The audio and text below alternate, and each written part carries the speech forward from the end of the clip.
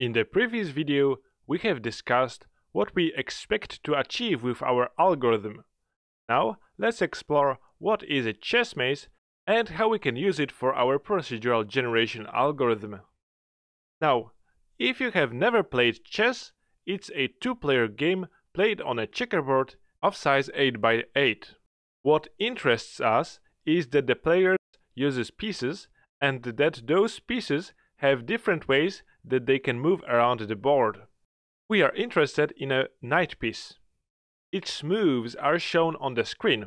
We can see that it has a certain circular structure to its movement. We will place multiple of those pieces around our map, which is also a grid.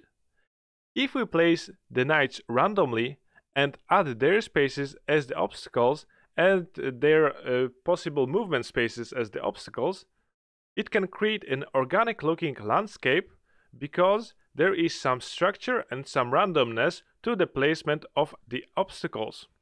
Let's see how the map will look like when we place our start point and end point, and represented by purple and green spheres, and a single knight with its possible movement spaces blocked by white cubes. The knight is depicted as the red cube.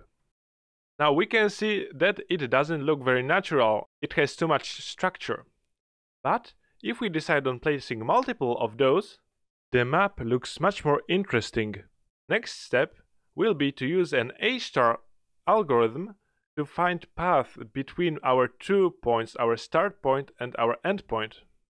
And basically it will tell us if there indeed is a path between those 2 points.